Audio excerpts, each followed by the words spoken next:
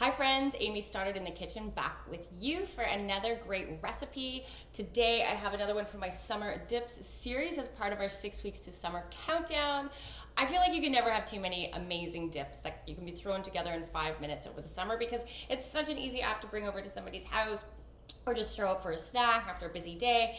And this one will not disappoint. It is a gorgeous Feta, roasted garlic, and Za'atar dip, which is fun. So if you're not familiar with Za'atar, it is a Middle Eastern spice blend, really aromatic, really yummy. You see it now more and more added to hummus, and you could have it with bubble ganoush, all different dishes. I like to scatter it across eggplant, grilled zucchini. It's one for the cupboard for sure. It does contain sesame seeds, so allergy alert, but awesome. I've just toasted mine up a little bit. I took about a tablespoon. I've toasted that up ahead of time. Always toast your spices ahead of time if you're not going to be cooking them in the oven, because the oven would do the same thing, but the heat really gets those aromatic oils going and excited and brings the flavor forward. So took like 2 minutes, just toasted them up till I can smell them. And now it's super simple. Just grab a little food processor. I love my mini one, but a big one will do. I have about a heaping cup of crumbled feta. So I'll just add that in there. And to this, I'm gonna add a little bit of Greek yogurt. So we're really gonna make that feta nice and creamy. So I have a little bit of Greek yogurt. I have about 1/3 of a cup, and I'm just gonna add, I'm gonna just get it all in there, why not? So I have about 1/3 of a cup, okay? 1/4 cup, 1/3 of a cup, anywhere in between there. You don't want it to be too creamy. Now, back with the roasted garlic, stovetop roasted garlic that we made. You have so many uses for this, so there's no excuse not to make it. I'm gonna take about 3 of those cloves and about a teaspoon of the oil and add that. So nice roasted garlic. Start with that. If you wanna add a little bit more after you blitz it and taste it, go for it. So next, I'm gonna take about a teaspoon of that toasted Za'atar and add that in, about a teaspoon. I'm gonna put more on top, but I just wanna layer those flavors and get a little bit in there. I'm not gonna add salt, and I'm not even gonna add pepper to this yet. I will probably add a little bit of spiced pepper when I garnish, but that's all we need for now.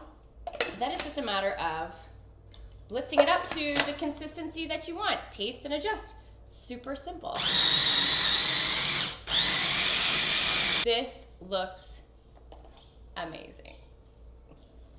Transfer it to a bowl, spread it all out, and we're gonna just finish it off with a sprinkling of the rest of that gorgeous Za'atar. That way, every time somebody scoops, they're gonna get a beautiful taste. A little bit of fresh parsley and a tiny bit. This is what I like to do. I like to take the back of a spoon and just kind of swirl this all around a little bit. Get the parsley in there, swirl it around, and now we've made a little crevice, and I'm just gonna take a little bit of that roasted garlic oil to finish it off, okay?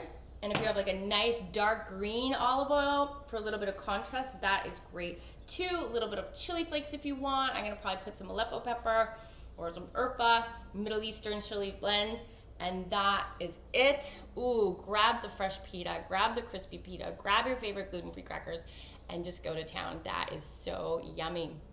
All right, if you want this recipe and the rest from my 6 weeks to summer countdown, we're in the last week, so it's gonna be the last chance to grab all the recipes. Make sure you click the link below. And the fun is not stopping. We have covered up so many great recipes. And the next step, if you want to keep cooking with me, is I have a great workshop coming up where I show you how to put everything together, cook once, prep once, and then eat for the whole week from that prep. So it's like you become this amazing assembly chef, cooking everything, prepping everything in one day, and then the rest of the week you assemble meals quickly, 5 to 15 minutes. Send me a direct message if you're interested in that. I will have more details at the end of the week, and I'll see you back in the kitchen soon.